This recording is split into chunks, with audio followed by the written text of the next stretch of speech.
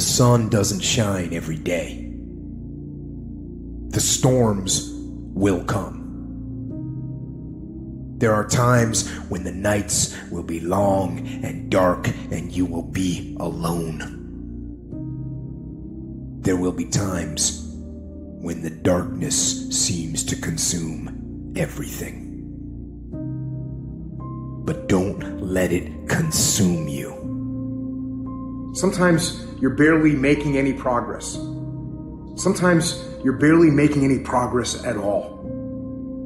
And that tough situation is making you want to stop. And what you eventually learn is you can't stop. When you're going through tough situations, you got to take that next step. You got to keep moving forward.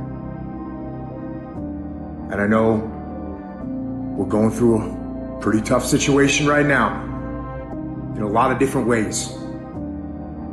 Take that next step. Keep moving forward.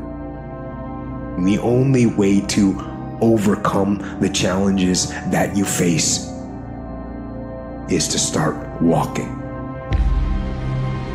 Every day, get up, take that step, and start walking. Even in the darkest times, even in the strongest storms, even when the sun is blotted out and the world is falling apart, the darkness cannot extinguish your light.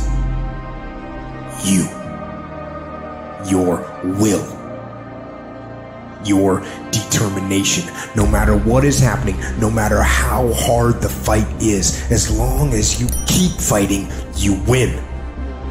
Only surrender is defeat. Only quitting is the end. Because the darkness only wins if you let it. Do not let the darkness win. Fight. Fight on. To fight against the darkness is to win. So fight on. Life is full of pain. It's everywhere. The pain of defeat, the pain of being disappointed, the pain of losing, the pain of failure, the pain of being criticized, the pain of not being liked, the pain. That's called life. But guess what? There's no gain without pain. There's going to be things that go on that are out of your control. The worst thing you can do is let something that's out of your control control you. Get control of yourself, get control of your emotions. Don't get angry, don't get frustrated. Instead, stay calm and figure out how to move forward.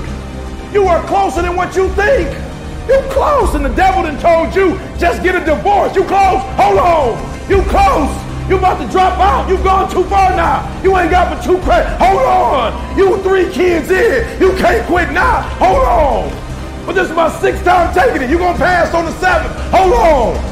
But you better get something from all that hell you've been through. I'm talking to somebody. You ought to get excited. You are 100 yards away. You are 100 yards away. You can see it in the distance. You can see it in the distance. You close, boo. Don't give up now. You close, my brother. Hold on. I don't need you thinking about it no more. You're doing too much thinking. You analyze it too much. You talking yourself out of it. I don't know if this gonna work. I tried and it didn't work. I just need you to keep moving. I need you to make up in your mind that the only way you can lose is if you quit. And I just need you to keep going. Don't allow that inner doubt in you to tell you why you're not good enough. You ignore that inner voice and all of the external voices. Don't judge the possibilities for what you can do based upon the circumstances, because the circumstances won't determine who you are. Doesn't matter how many mistakes you've made. Doesn't matter how much money you've lost. In fact, I see it only as an investment of what you learn from life.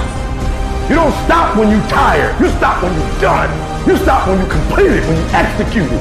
This is where you start separating the successful from the unsuccessful. Just because it says trial on the package, or tribulation on the package, or pain on the package, it don't mean it ain't a blessing inside, and most of you turn around when you see pain. But those of us who had a right perspective, we approach it when it say pain. When we see trial, tribulation, we don't give up or give in. We know the blessing is on the inside. We don't give up. We don't surrender. We don't quit. We see differently. Our perspective is different. And because our perspective is different, our outcomes are different. Our rewards are different.